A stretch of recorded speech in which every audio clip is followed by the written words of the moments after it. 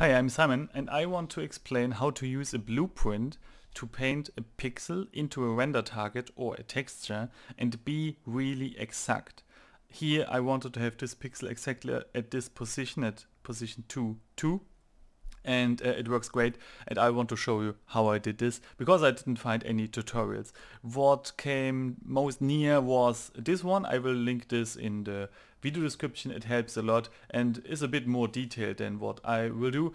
I will do the minimum approach, just write a pixel or two into a texture. So what do I have to do?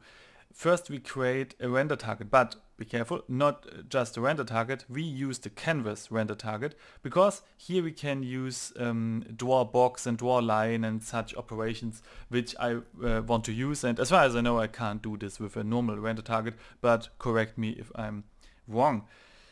We will name this like our render target, and I really like to create this before the blueprint, or in general I like to create it offline, you could say, because then you can just double click and set some options here. For example, the size. I know you can create such render targets also in real time, but I prefer to have it like so, and I will show you later why. So this is our render target, canvas render target, and now we need a blueprint. Just a normal actor, nothing special, and I will name this our blueprint. Okay, first what we should do is to make sure that our script is executed, and I like to do that with a print command. Just print hello and test if we see something. We don't see something because first we have to put our blueprint into the level, and now there's a hello there. So we are ready to start now, and what we have to do is to start painting on our canvas, and there's start canvas. No, it's not called canvas, it's begin draw canvas render target. And here we set our render target, we just created it, and now we can begin painting. But I forgot something. Before, we might want to clear everything which was created before in the last session, basically. So we clear the render target, also we just select our render target here, and we are fine to go. And here I found that drawing the line from here sometimes helps, sometimes I had problems connecting it later. So I make this type draw, and now we have several options here. And for me, for writing pixel exact data, it worked the best to use draw texture. I tried with box and line, but I couldn't make it that I only have one pixel. Mostly I had two in my texture later.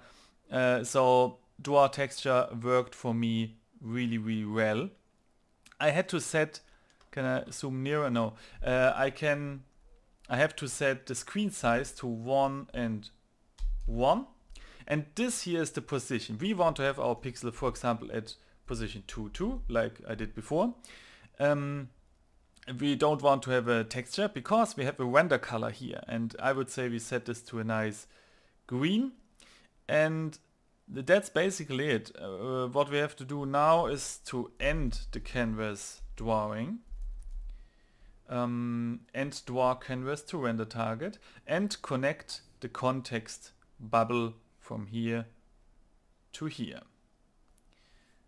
So let's see, that should be it. Right now, when I hit play, we should see this color at position 2, 2 in our render target as soon as we hit stop.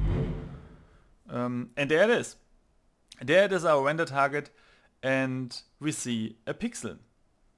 Isn't that nice? So now let's have a look on the texture and the options, because I mentioned these options before, which are important to me. Maybe I can set these in real time too, but I don't know.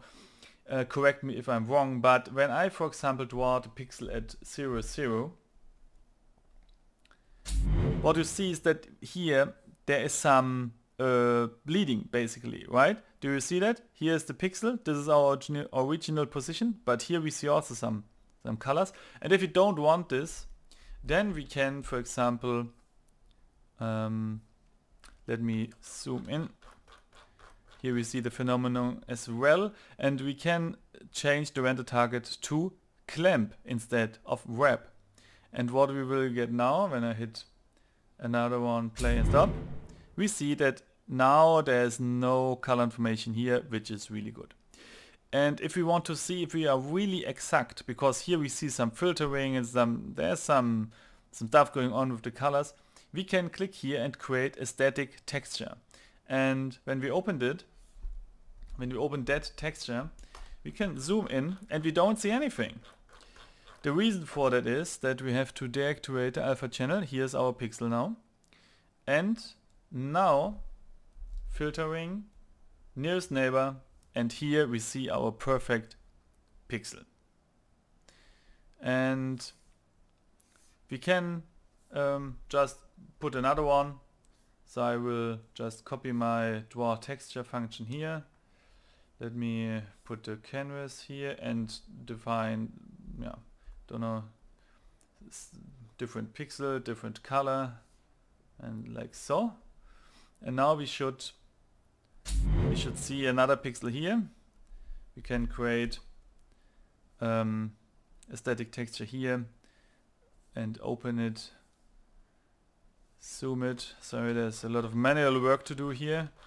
And then set the filtering to nearest neighbor to see it better. And it works perfectly, I would say. This is 0, 0, this is 2, 2. Here's 1 pixel, could be in between.